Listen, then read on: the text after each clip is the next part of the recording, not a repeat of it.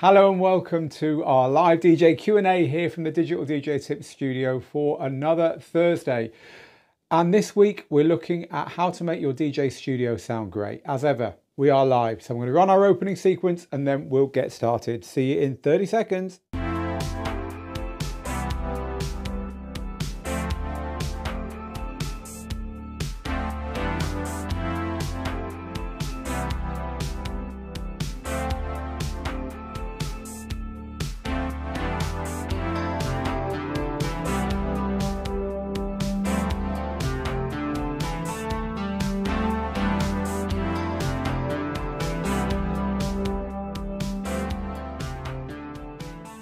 So hello, how you doing? How's your Thursday going? It's a topic we get asked about a lot here, and we cover this topic of how to make your DJ practice room, your studio, wherever it is that you do your DJing, sound as nice as possible in a very simple way. Because if you're in a pro studio, then they spend a lot of time and money doing this. And if you're in a really, really good nightclub, like the best in the world, then again, they have a lot of time and money to spend on getting this right. And it's not the manager or the owner or the DJs or the promoters who set it up. They have specialized people who come in and tune those sound systems. And then they have sound engineers there who make sure that they continue to sound good, whoever's DJing on them, right? That's not what this is about. What I want to talk to you about today is how to get your good old home DJ speakers sounding as good as possible. Whether you're using what we always recommend beginners use, just a gaming system, just the two little speakers and a subwoofer tucked under your desk, or you're using entry-level monitors like these KRK Classic 5s, or you're using slightly more expensive speakers. I want to show you how you can get whatever room you're using for your DJ practice or your DJ producing sounding there or thereabouts. And from then on, it's up to you if you want to take the 80% more time it's going to take to get that 20% best result at the very end. I'm going to give you the 80% that's going to take 20% of your effort here today. Right, so why bother? Why not just plug your speakers in and get on with it? Well, it's a good question.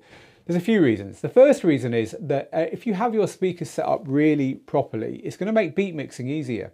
So if you're learning to beat mix, if you've got turntables like we've got here in our pro setup side of the studio, and you're trying to teach yourself to beat mix, or you're trying to teach yourself to beat mix on your jog wheels, on your controllers, or whatever other gear you're using, then manual beat mixing is hard.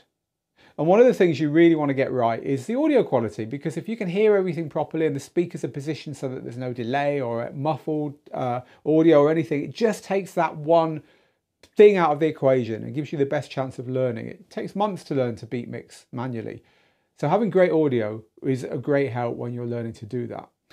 Another reason is just better mixing. So if you're a DJ producer, you want to start making music, then obviously you need to make sure that it sounds right, because otherwise you don't know if what you're hearing is what people are hearing when they listen to your productions. But even if you're just making DJ mixes, when you've got two things playing together, it can get muffled, it can get confusing, and you're not really sure what frequencies are where, what's doing what. And having the speakers set up properly and your room sounding great is a good way of making sure that you are actually doing the best job you possibly can. And when you listen back to that recording, it's going to sound good. And finally, it's just more fun.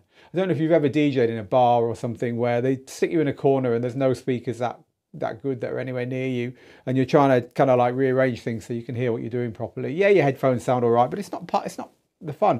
If you've ever been in a car and your favorite song comes on, window gets opened, elbow goes out, British, right-hand drive. Elbow goes out and you turn it up, right? Of course you do. There's a sweet spot where it sounds absolutely awesome in any car, even cars without the best stereos, right? It's the same with your DJing. You owe it to yourself to set everything up so it just sounds bloody good when you turn it up, right? So you get in that vibe instantly. And if you don't do that, you know, you're doing yourself out of some fun. So for all these reasons, it's good to try and make your room sound great. So I'm going to give you 5 big tips here. The first one is the room itself. This room here is not perfect, but it's pretty good. It's dead. In other words, there's no reverb on what you can hear. And it's not about soundproofing your room so no one else can hear it. You'll never do that. It's going to cost you the price of a small house. No, it's about making the audio in the room sound as nice as possible. And without going into too much of the depths of this, because I could talk to you for hours about it, you want to stop hard, flat surfaces being hard and flat by breaking them up, and especially corners that have nothing breaking them up. So it's about putting soft furnishing in corners, it's about hanging things on walls, it's about putting rugs on the floor. Basically anything that gets rid of the echo or the reverb in a room is going to make your speakers sound better. So your first job before you do anything else is to do that.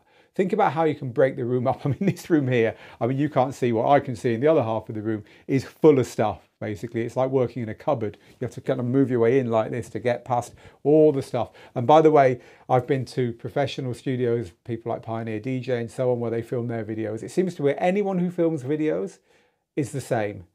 Whatever room size you've got, you tend to just have about 10% more gear than is comfortable in that room. Trust me, it's just the way it works. And it'll probably be the same for your studio.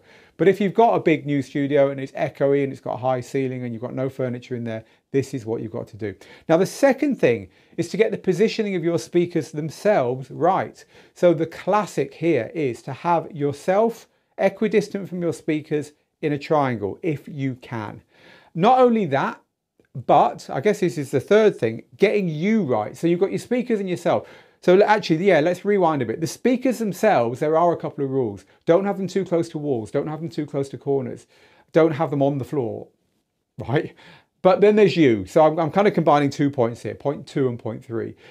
Point 2 is get the speakers positioned right. If they're speakers that say do not put near a wall, then pull them back from the wall and all that stuff. So look at the speaker manual itself, but then get the positioning right with you. That's my third point. So you've got your speakers positioned however the manufacturer says. The bigger they are, and if they've got bass reflex around the back, which is the hole at the back that the bass kind of pumps out of. These ones here, I've got them at the front there. So these are a little bit more forgiving by being close to a wall, but there's lots of things that will affect the speaker positioning and you can experiment with it. And then it's about you. So this is the thing, you want them equidistant, right? So imagine a triangle, the speakers are 2 of the points of the triangle, you're the third point. And that will give you the sweet spot for stereo. And then you don't want them too far from you. You want them just, you know, within an arm's length, because these are called short field monitors. That means that they're near field monitors. They're designed to be near you, right? So make sure they are. And then finally, the right height. You want to have it so that the tweeters are pointing at your head. The tweeters is the directional part of a speaker. This bit isn't directional. The bass doesn't matter. It's the tweeter that matters. It needs to be level with your ears, or at the very least pointing at your head and your ears, right? So there's a couple of points there. Now, also my fourth point, speakers. It is a big issue when your speakers are put onto a hard surface and they are turned up, because everything will resonate. The hard surface has got a note that you are encouraging the speaker to play, right? So you don't want that. So I think having them either on stands with spikes if they're going into a carpet, or with firm feet, and then the speaker itself have some kind of foam on the bottom. So these actually come with a foam bottom, but you can get little feet as well that you can just tuck under speakers. That's what I've got on my speakers at home. So we've talked about the room itself, the speaker's position, the position of you in relation to the speakers, and isolating the speakers. The final thing I want to talk about when you've done all that is the thing that you don't have to do, but a lot of people like to do this because it just gives them the extra sheen. If you've ever got a Sonos system, anyone here got a Sonos speakers? They've got something called TruePlay. You download the Sonos app and you go like this. You look like a right fool while it plays a tune. It goes, and you're walking around your room doing this. And then it says your speakers are tuned. And what it's doing is using the microphone in your phone to listen to your room, spot the resonances, spot the things that aren't quite so good, and tell the speaker to do a better job, basically. It's programming a digital signal processor inside those speakers. It's very clever. You can do the same on your speakers. Now, there are ways of doing it that involve software and downloads and stuff like that. The easiest way of doing it is just to buy speakers that come with a microphone that plugs in the back and lets you do the Sonos thing. IK Multimedia actually sell them. I think the IK Multimedia MTM speakers, or the Precision speakers. So IK Multimedia, MTM and Precision. I'm pretty sure you can just plug a mic in the back, do it, they're done, which is cool. But we just looked at recently, which I'm going to show you now, a system from that same company, from IK Multimedia, that lets you tune any speakers it's quite clever. So it's reviewed actually, well it's not, it's just a first look on Digital DJ Tips. So if you go to the Digital DJ Tips website, click on this IK Multimedia Arc Studio. It's a little box, and I've done a little video of it there as well if you want to look into this a bit more. It's a little box that plugs between your speakers and your DJ controller. And so that lets you alter the sound depending upon the reading of your room that you do yourself. It's quite cool. It's like $300. So it's, yeah, it's a decent investment, but it's a good way of getting this, because the way that producers do it is they plug in a little plug-in that goes on like Ableton's output. So it all happens in the computer, because of course, if you're making music, it's all happening in a computer. When you're DJing, it's not happening in a computer. You just plug the output around the back, right? You plug it in, oh, my speaker's in the way there. You just plug it in here. So there's no way of having a computer involved. Well, there is now, because this little IK box will plug between these two and your speakers, and it'll give you, or these two, and it'll give you that correction. It's quite clever. There are actually speakers as well, which you can buy, that you can build this into. So we reviewed recently the Adam Audio A4V speakers, which actually you can download to the speaker itself the correction that you've done by waving a mic around your room. But you're paying a lot more for these kind of speakers, of course. But that's another way that you can potentially do it. And actually, there was another way that you can do this, that someone on the website where we were talking about this IK multimedia thing pointed out, and it actually looked pretty good. It was a company called D Speaker, and it was something called anti-mode. So I'm going to look it up now for you, and we'll look at it together. It's this company here. It's a Finnish company, and they do something called anti-mode. This is it. And it's a little box that kind of achieves the same thing in your room. So I'm going to guess this is quite similar to the IK Multimedia one that we've just taken a look at. I don't know anything else about this yet. I haven't had a chance to look at it, figure out how it works, see what the price is. But it's another one you could consider if you are at the point where you've got your room sounding really good, but you want to take it a step further, this anti-mode box. Like I say, I'll take a little further look at that. If there's something to tell you, I will. So we've talked here about getting your room sounding great. I don't think it's worth spending any money on DSPs or plugins or software or microphones if you haven't done the first four things, which are actually get the room so there's no reverb in it, then position your speakers according to the manufacturer, position yourself in line with the speakers, make sure the speakers are properly isolated so they're not vibrating whatever they're put on. And then at that point, if you want to go a bit further, you can look into all this DSP stuff.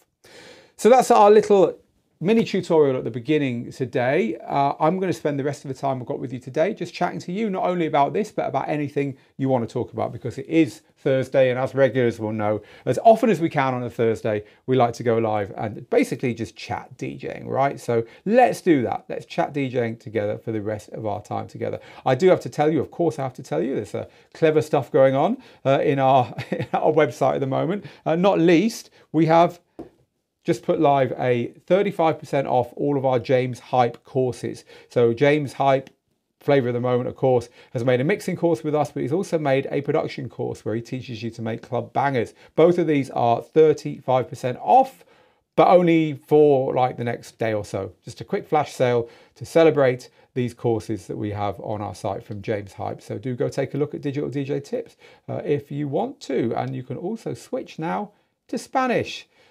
Because we now have the whole thing in Spanish as well. How cool is that? So looking after our Spanish, our Hispanic audience there. Right, okay. That's what's happening at Digital DJ Tips. What's happening with you guys and girls? Let's talk DJing. Let's talk room correction and sound quality and all that stuff. Let's talk whatever you want to talk. Hello, regulars. Hello to Isomatic and Mike and DJ T Jazzy and Mixmaster John Roback. We've got a Mixmaster John Roback now. I like the Mixmaster edition there, John. Hi to DJ Cruz and Herbert and the Ruckus and Ken. DJ Erivelto Boa tarde from Portugal, I'm going to guess, or you could, of course, be in Argentina there as well. Argentina? Brazil? Brazil? Argentina? One of them speaks Portuguese. Pretty sure it's Argentina. Forgotten. 50-plus-year-old head. Anyway, hello to You Don't Like My Music, who says, I like Phil's freestyle approach to time. Well, actually, I couldn't get this camera to look right. It still looks a bit dodgy to me. Looks a bit dark, looks a bit red. But this camera went all weird, so I was trying to correct it. that's why we're late. Hi Vic in Cape Town. Hello Kesha. Right, let's talk what you want to talk about, your questions, etc, etc. This is from Mike, who says, hi Phil, hope you're well. Have you heard about a massive update on Ableton Live 12? A massive update on, so not the update to Live 12, but a massive update since Live 12 was released. Is that what you're saying?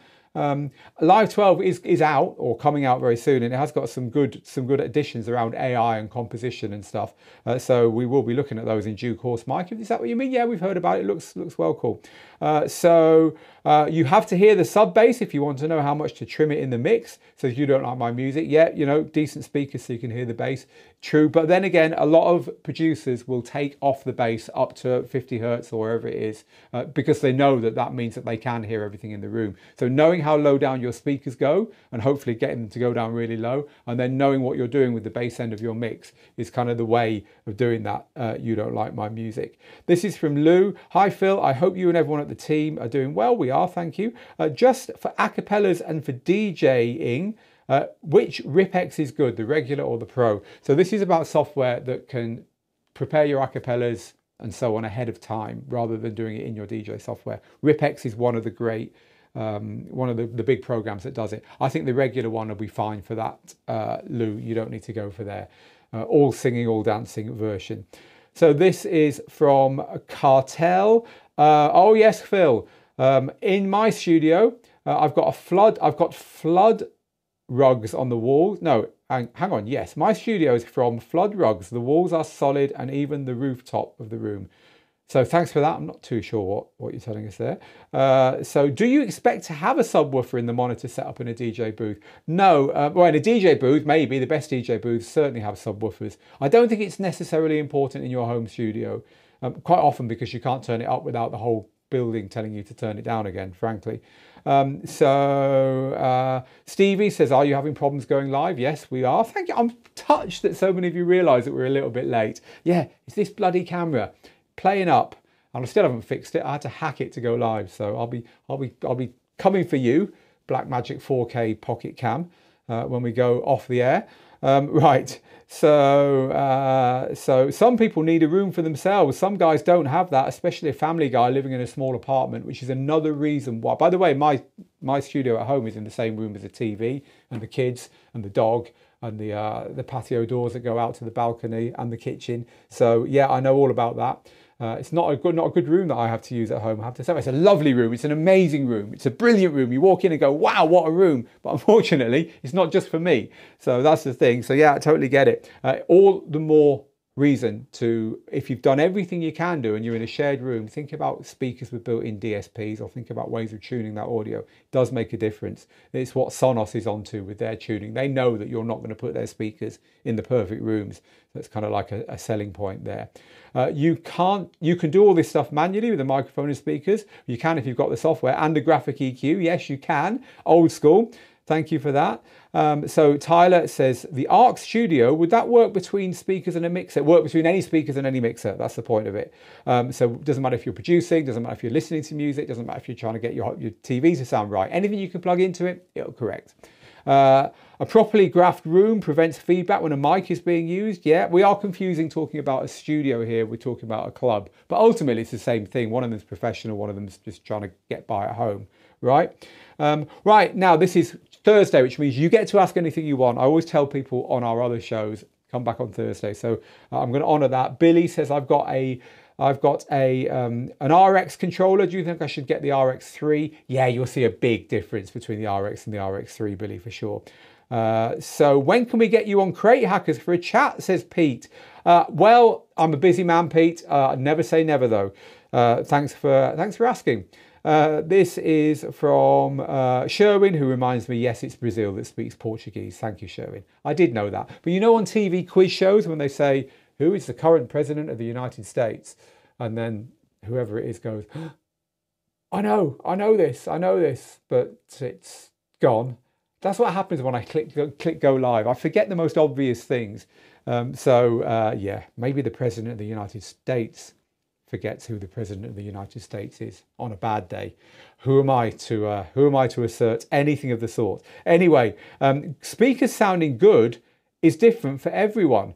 I like I like a lot of top end. Some people don't. That is absolutely true, home PC. That's absolutely true. But when you're a DJ producer, you need to know what your ears are biasing towards, if you like, because you need to understand how your ears interpret music compared to most people, compared to the average, because otherwise all your mixes are going to sound really bright when you didn't intend it to be that way, because you're just turning it up because that's how you like to hear it in your particular room, in your particular set of ears, right? As we get older, our high frequencies tail off. So yeah, good point. Different ears sound different. Live 12 is coming out on the 5th of March, says Tyler. Thank you for that. So does Rekordbox DMX not support laser systems? I bought one yesterday and it's acting like it can't control it. I'm not the person to ask about that. It certainly controls the laser built into our Chauvet gig bar that we tested it on all those months ago, but I really don't know. You'll have to talk to someone over at Pioneer DJ Alpha Theta to find out about that meteoric, or go on the Reddit. I love Reddit for things like this. There'll be someone on their Reddit who's got that same light that you've got, the same laser that you've got. By the way, what we're talking about here, if you don't know, this is a Rekordbox has got built-in lighting control. Now, you can buy a box called the Rekordbox DMX1 that will let you plug your lights in and then plug it into the Rekordbox. They don't even make that anymore.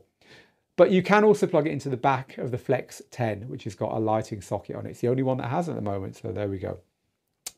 This is from Charles, who's on YouTube, who says, I've been enjoying lots of the DJs I can't see in person by watching YouTube. I'm having a lot of fun learning how to use my beat effects and sound color effects while I'm listening. So you're copying what they're doing?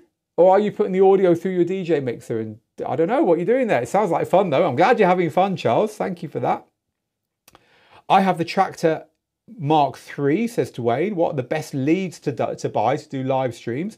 Well, look, this is it's all going to depend on your setup, but it does give me a chance to share something with you, which we always try and do at least once in our live streams, because it's a public service announcement, if you like, and it's this. Head to the Digital DJ Tips website and go to that little magnifying glass in the top corner, and then type in here what you're looking for help with. So I'm going to type in live streaming. And we will then search our 5,000 articles for you to give you something that might be there to help. So here is some articles on live streaming. I can't actually see the one I want here, and that's because the search function is not working how I thought it would, which is annoying. Ah, that's why. We call live streaming one word. For some reason, a hyphen was put into there. There we go. Right, here is the full live streaming feedback from our site. So this is everything we've got on our site about live streaming. And if you scroll down and click the next box if you have to, in the end, you're going to come to this post here, the ultimate guide to DJ live streaming in 2024. And in this guide, you'll find everything we've got for you on how to get set up live streaming your DJ sets based upon us live streaming our DJ sets. And we cover everything from phones to audio interfaces to cameras to how to plug your controller in to how to get everything working. So take a look at this. It's full of links and it will show you how to get set up on not only on your Tractor controller but on any controller. So take a peek. Hopefully that will help you. Right, let's go back to the comments coming in live then. I'll grab one now from Stevie, who says Sonos will be expensive, but I'm not sure they will be best for DJing. No, they're terrible for DJing. Don't go and buy Sonos for DJing. They've got a massive delay on them. They're absolutely useless. So yeah, you're quite right, Steve. I'm just talking about for home listening. Yeah, no, don't. Thank you for pointing that out. I just said, has anyone ever seen those Sonos speakers while they have this thing? Certainly wasn't recommending you do that for home. Getting the right speaker size for your room, says DJ Victor Nova, is the most important thing. The rest is just moving the speakers around for the best results. Well, yeah, we covered all of that. So thanks for reinforcing that, DJ Victor. And yes, the right size speakers obviously is going to help. You don't want to have speakers that are too small for a big room. I don't think it matters quite so much in the other direction. Otherwise, you know, apart from the fact that they're really big and you're in a small room, so they're kind of taking up more room than you want them to. So this is from Sherwin, who says, I use a QSC K8, which is a PA speaker, for my DJ monitoring. I can set to flat or bass, and I can set the lows, I think you're saying, to flat or bass, and the highs to flat or vocal boost. What do you suggest? Right now I have bass for the subs and flat for the highs. Whatever sounds best. I wouldn't put vocal boost on. I think that's probably made for using it with a microphone, but I don't know that particular speaker. But yeah, whatever sounds best for you. You know, it depends upon the positioning in the room, really. So yeah. You don't like my music, says Booyah, Phil goes political. No, I wasn't going political. I was going comedy. I will never go political on these. It's not what we're about. So John says, I've got a gig coming up, but I've got no DJ booth available. I need ideas for a cheap makeshift table. Go to your local decorating supplier, get the most sturdy wallpaper pasting table that you can, and then go to your local home shop and buy a black bed sheet, not a fitted one with the elastic around the corners, just a flat black bed sheet. Put your decorating table down, make sure you lock everything open, put the bed sheet over it, put your gear on top. Works fine unless you're using record decks, in which case what I just recommended is a horrible solution because these need a much more stable table. But for your controller and stuff, then that's going to work just fine. So have a go at that if you want the cheapest way of going about this. It's got me out of many a scrape. Or you're even cheaper, take your ironing board from home. But I wouldn't really recommend that. That does look a bit rough. So I'm a DJ producer and I listen back through everything. Speakers, cans, Sonos, car. Yes, everyone does. Another thing I didn't tell you actually is that these speakers here, and also the IK multimedia box that I was talking to you about that's on our news page, this one here, can also emulate speakers. So when you've got it plugged in, it's quite clever. You can tell it to play back your sound like someone was listening to it on a flat screen TV or on their phone or in the car or on small speakers or on like a Bluetooth speaker. So it's quite nice because you can sit there as a producer or as a DJ making a DJ mix and say, what would this sound like in the car? What would this sound like on a phone without having to put it on your phone and listen?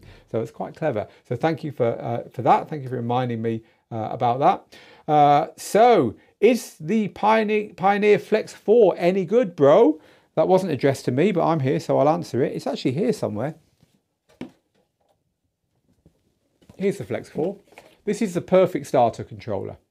This will give you everything you need to get going. What I like about the FLX4 is that it's serious enough to have most of the functions that you need to learn to DJ, but it also is flexible. Flex is in the name. It works with Serato, works with Rekordbox, works with Algorithms DJ. You can plug it into your laptop, but you can also plug it into your phone or your tablet. So there's lots of ways of using it. Now, it's not the only $300, I think, dollar controller out there. There's actually loads of them. Honestly, my advice when we're teaching people in the school is just get anything. Get anything. Don't spend more than $300. Get anything.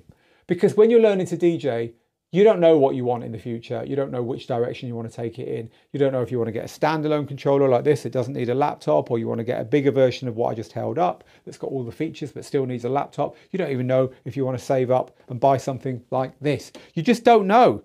You might decide that actually it was all about record decks all along for you and you needed to get record decks and a DVS system. If you've only spent $300 on a little controller to learn on, you haven't lost very much when it's time to sell it and then buy something bigger. Or keep it and use it as your backup. Or I'm not into DJing. I was a mistake. Well, you spent $300, not $3,000. So always recommend you start with a small controller. The FLX4 is a good one. It's not the only one out there. The little Numark mix tracks are good as well. But honestly, they all do the same thing at that kind of price point. They all don't have the same stuff, like lots of pro inputs and outputs and 4 channels and onboard effects and all that. That's what you're paying when you spend 4 figures, not 3 figures, right? So they're all much of a muchness. They're a little hollow plastic box that controls the software on your computer, right? So any of them will do. But yeah, the FLX4 is absolutely fine.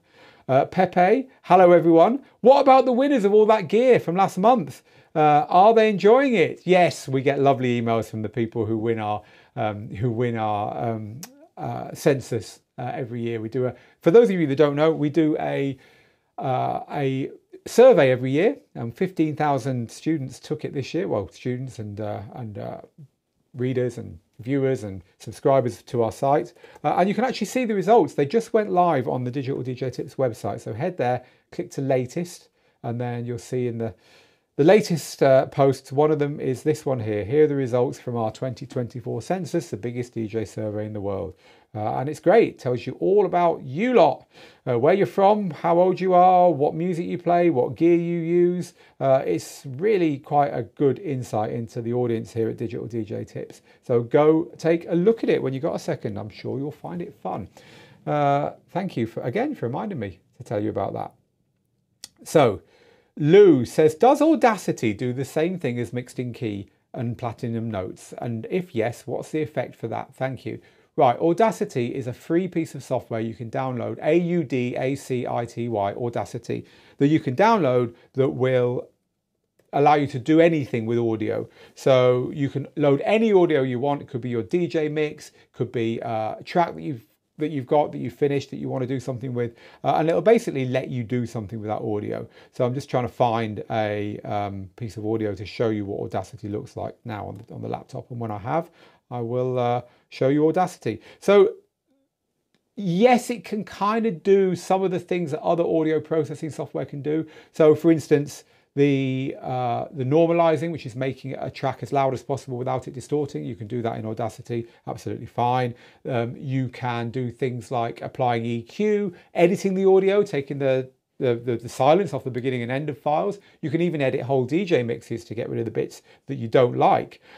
So yes, it's pretty cool what Audacity can do. It can do some of what you were talking about. This is Audacity. So I've loaded up a piece of music here. So I can highlight bits, I can change bits, I can trim the beginning, I can trim the end, I can highlight the whole thing and go into the effects and do things like normalize. So here's a volume, I can make it as loud as possible by clicking that one there without it actually distorting. So trying to make it louder now, but it's actually already been normalized, so nothing changed there. But I could make it quieter, for instance. So go to the volume control and let's reverse that and make it quieter. Let's get it down to a little bit lower. There you go. See, it's quieter now. So this also lets you do things like extract the stems now. I think the Windows version lets you extract the stems, and there's all kinds of other things on here that you can do with it. So you can see we've got noise removal. You can attempt to tidy up digital distortion on here and stuff. You can apply effects, and you can actually edit. So you can zoom right in using Audacity, and then once you get there, you can edit the audio when you see problems with your mix. You can cut out bits that went wrong. So I'm just I forgot what the shortcut was for zooming in. It is that there. There we go. So look, I'm zooming right into a waveform view there, and then back again to normal. You zoom out, of course. And so the idea here is that you've got the ability to dive into any piece of audio and do what you want with it. It will therefore let you manually do what some of these processing programs like Platinum Notes do automatically. Platinum Notes will take a piece of audio, try and correct distortion and clipped peaks, will try and make it as loud as possible, will even correct problems with pitch and so on. You can do most of those things inside these kind of programs, but they're all manual. But Audacity is definitely worth having. I use it for editing mixtapes. So the way we teach mixtapes here at Digital DJ Tips, the way we teach you to do your DJ mixes is when you make a mistake, don't go back to the beginning, just go back to that transition and do that transition again. You mess it up again, go back and do it again. And then at the end, load the audio into something like Audacity and cut out the mistakes. And you end up with a mix that you did, but that it's presenting the best of you, right? So that's what our mixtape course teaches, and that's what we use. We use Audacity for it. It's just one of those pieces of software. It's definitely worth having.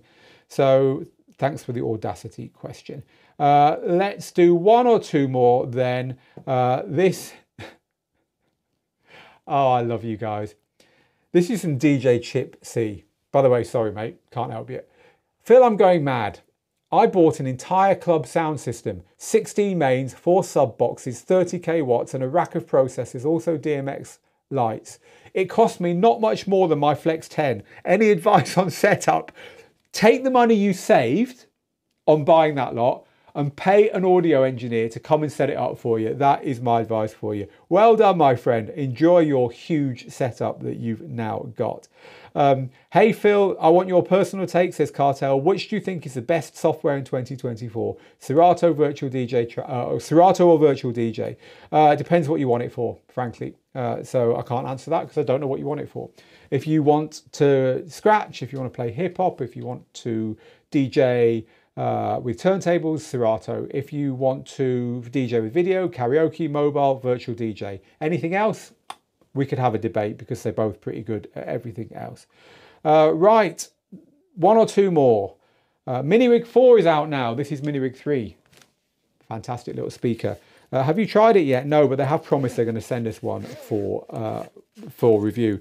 Is there still no latency on Minirig speakers? There is definitely no latency. They're all DJs over there. So this is the Minirig speaker. It's a tiny little speaker that has got some things on it that make it unique. So it's got the ability to use wires to plug in other Minirig speakers. So there's no delay there because you can wire them all together, which is awesome because it's also Bluetooth.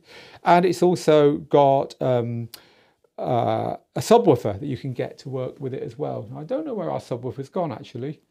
I'm looking behind me now for it, but no, I can't see it. So you can get one of these, another one of these, and a subwoofer, wire them all together, wire your DJ gear in, and now you've got portable speakers that are also Bluetooth if you just want to have fun with them.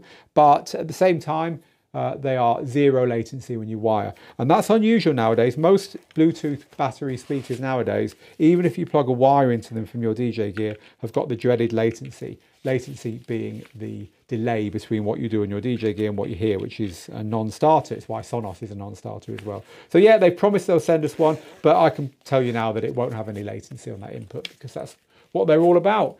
Right, I've got to go, people. Thank you for asking your questions today. I will be back next Tuesday with another one of our live tutorials.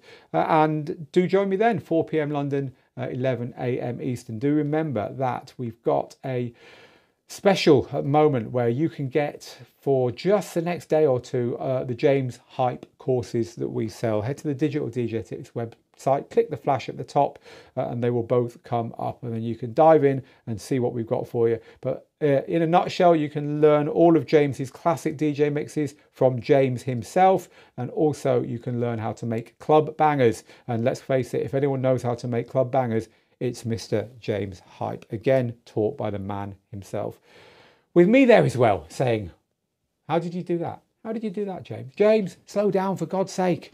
We need to understand this. Tell me again. And so, yeah, I'm there being the dumb student in the room, asking all the questions that you probably don't need me to, but sometimes you will. Yeah, we loved making those courses with James. It's a good mixture of us and him, and all the better for it, I'd say. So go check them out. They're both $100 off. You could save $200 today if you bought them both in this flash sale. Right, I'm out of here. Thank you. Get good, get out there, make the moments. Can't wait to see you again for another one of these very soon. Thank you for joining us. Until next time, bye-bye.